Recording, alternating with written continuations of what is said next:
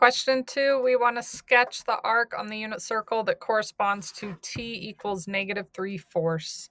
So I'm going to go to my unit circle and I'm going to find 3/4, which is over here at 135 degrees. It's right in the center. Our fourth is 45 degrees. So when you cut that in, it's right in the middle. Okay. So the issue here is we're looking at -3/4. So negative, you actually go backwards on the circle. So we're still going to go the same distance, except I'm going to go this way. I'm going to go down towards the negatives. I'm going to go my 90 degrees, see right here, and then continue to the pi-4ths. So right here.